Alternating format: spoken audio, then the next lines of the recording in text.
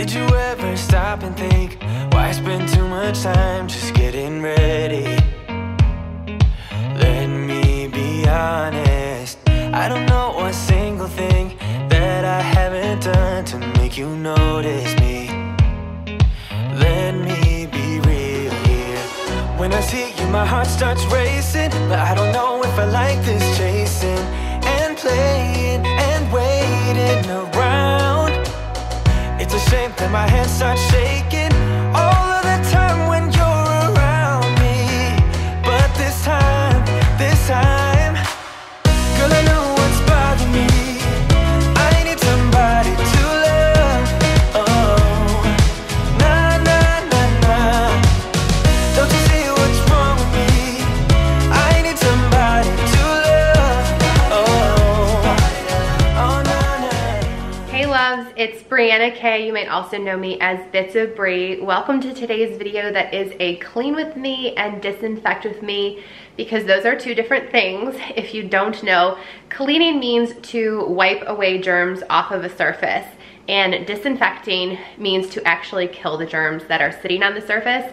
And oftentimes people don't realize that you actually have to do both if you really want to prevent the spread of illnesses, which is what this video is intended to do, to help you, because I know with all of the current events going on right now, I just want you to stay calm and feel in control of this situation and actually feel like what you do is going to make a difference, because this will. I'm going to show you all of the right ways to clean and disinfect your home, objects that you use, and just be able to stop spreading germs and try to stop the spread of the illness that is going on right now. So I'm here for you. I love you. I'm praying for you all around the world, and I hope that this video helps you today. But let's get going. I have so much I want to clean and disinfect, and I've got really good tips for you when it comes to cleaning and disinfecting your home to prevent the spread of illness.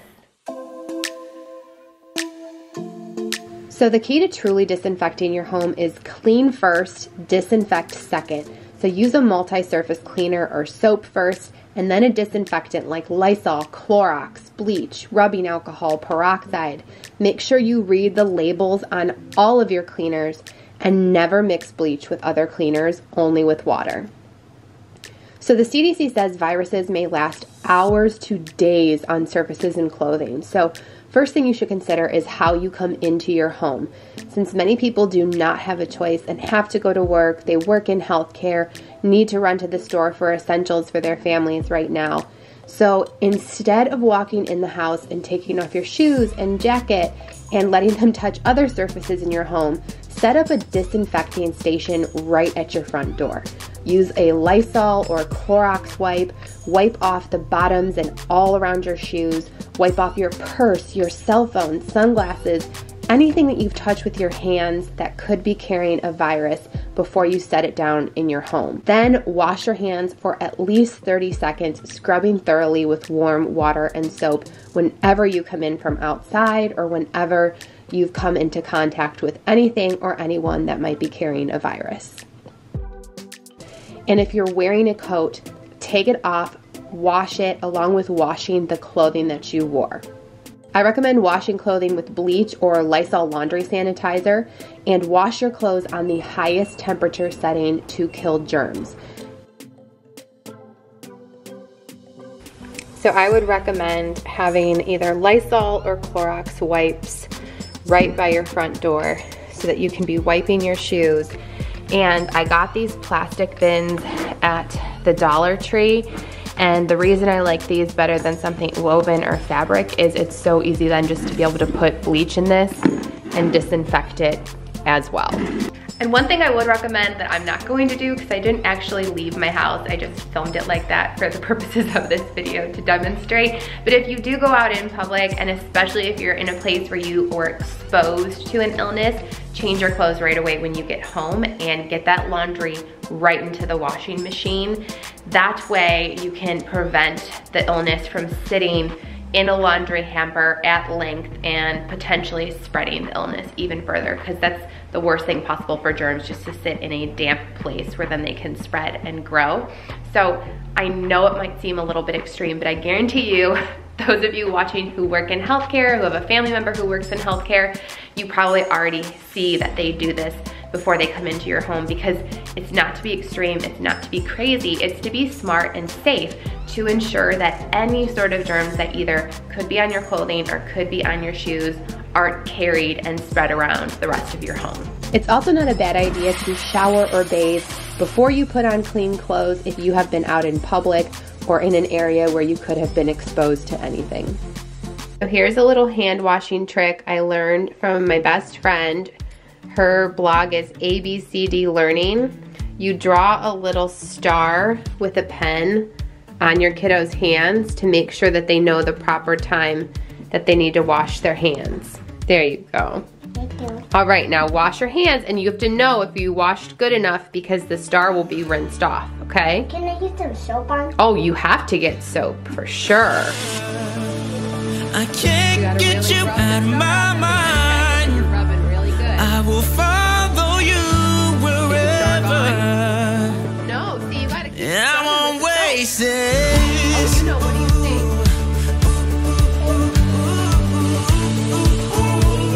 I'll follow you. All clean. Mine? All clean. Good job. I won that one. I won it. Pink Auntie Dina. Yeah, that was Auntie Dina's idea. That was a good idea. And I know she's also sharing a ton of learning activity ideas in case you are out of school and cooped up inside like we're going to be. Did you just raise your hand? You're such a good student. What would you like to say? Nothing. Do you want to say something, Chris?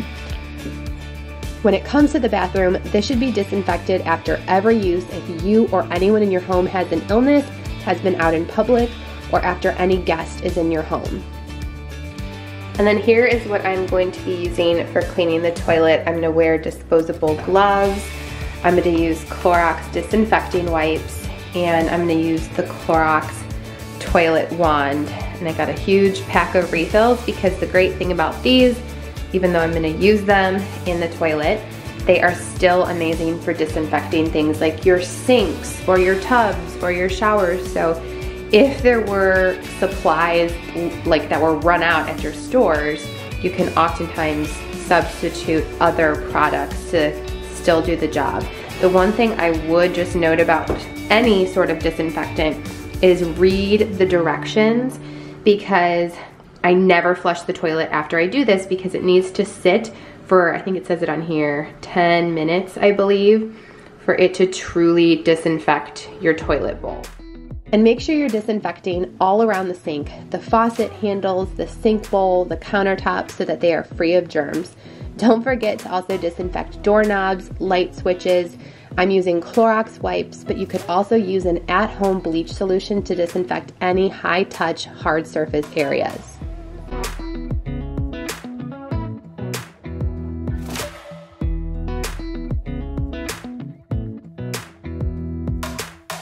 Make sure you're wearing gloves when disinfecting or cleaning up after anyone in your home who has a virus.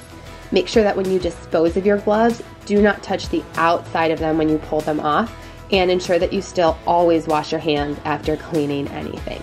If you are looking to make a bleach cleaner at home, it is so simple, and it honestly does not require much bleach at all. Like, I have this that I've had on hand for doing laundry. You just need a quarter teaspoon, literally a quarter teaspoon for 2 cups of water. And I love these glass bottles. That's how I make my vinegar multi-surface cleaner at home. These are on Amazon, and they hold just like a little over 2 cups, not quite 2.5 though. So I'm just going to add in these 2 cups of water. And then again, I do not need much bleach at all, just a quarter teaspoon for this cleaner. And that is how you make your own homemade bleach cleaner. And then for cleaning my table and kitchen countertops, I'm gonna use my vinegar multi-surface cleaner that I make with just a couple of drops of essential oils. But to actually disinfect, this is where reading the label is so important. I'm gonna use this Lysol all-purpose cleaner. And it does recommend to first clean the surface on the back and it says if you leave this for 10 seconds, it sanitizes, but it needs to be left for 2 minutes before you wipe it to truly disinfect. So make sure you're reading the labels. It's what you're doing that's making me feel like I'm falling. Yeah, I'm falling in love. Yeah, I'm falling in love. Yeah, I'm falling in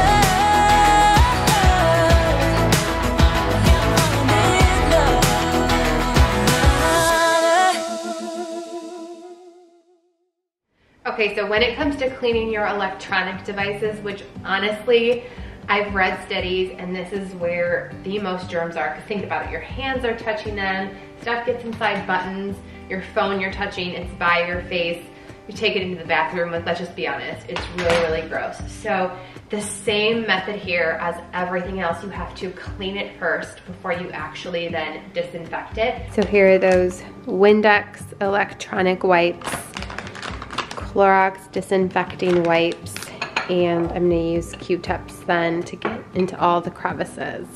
And just in case you have a rather dusty computer, because I feel like that always seems to happen after I have my computers or laptops for some time, you can always put one of these bristle brush, like soft brush attachments onto your vacuum, or if you have a vacuum that has like an attached hose, put the soft bristle one, and it actually will get all of that dust that's either in the crevices of the keyboard or sometimes like within the fold, it will suck all of that right up.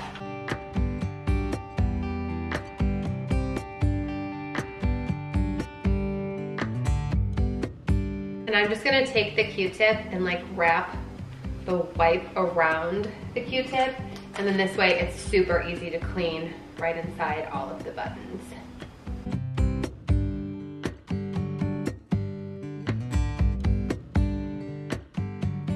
And now that those electronics are cleaned, I'm going to use the Clorox disinfecting wipes to actually disinfect them.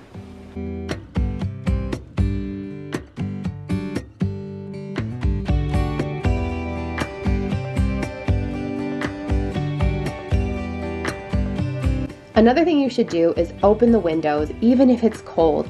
Let that stale air out, get some fresh air into your home.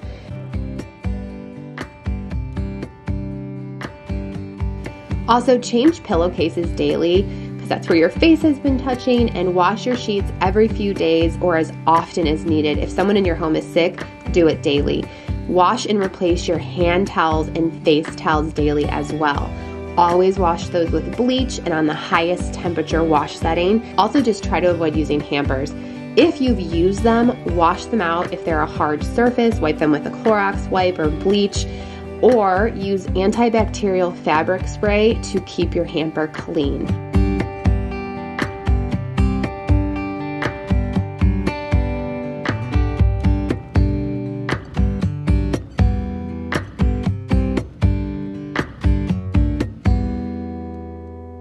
Also, make sure you're washing out your trash bins with bleach or Lysol to also disinfect those.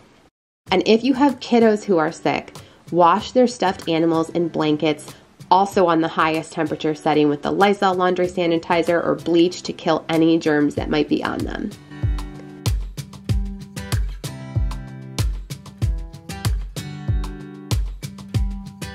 When it comes to your floors, I love using my Bissell steam mop. I don't need any products, but the high temperature steam kills germs and bacteria on the floor.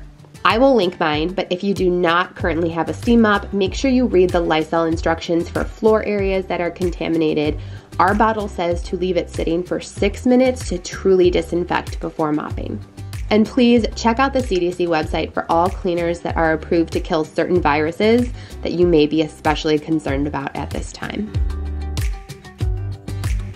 So I'm going to use these automotive wipes to clean, and then I'm going to use the disinfecting wipes to actually disinfect in the car. If you or a family member who is sick was driving, make sure you always disinfect your car. Get the steering wheel, door handles, seat belts, and all of the buttons and knobs they may have touched. But keep informing yourself, keep on cleaning, and just know that I am here for you always, whether it is on Instagram or here on YouTube. We're all in this together, and we're gonna get through this crazy time.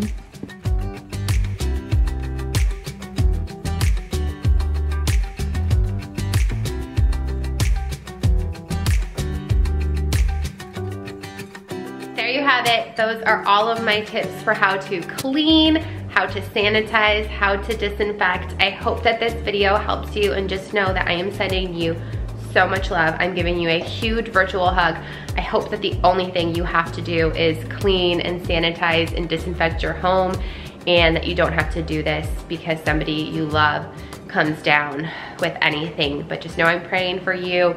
This community is here to support you, and if there is anybody who has a way to help other people in need, please let me know if there's any way that this community can help support you, whether it's prayers or a way that we can send money to. I know there's so many kids who rely on their breakfast and lunches coming from school who are not gonna be getting that over the next couple weeks or months. So please let me know if there is a way to help in the comments and the way that this community can support. And just know I love you, I'm praying for you, and I'm here for you, okay? So I will see you in my next video. Bye, loves. Are you praying for everybody? Stay healthy. Huh? Yeah, you can touch it. It's just a scar. Tell everybody, though. We pray for them every night, right? You pray people stay healthy? No, press. Let me do that. No, you cannot put your mouth on it. Leanne and Brian. Presley gang, no. Remember, you put your face in water. Can you see my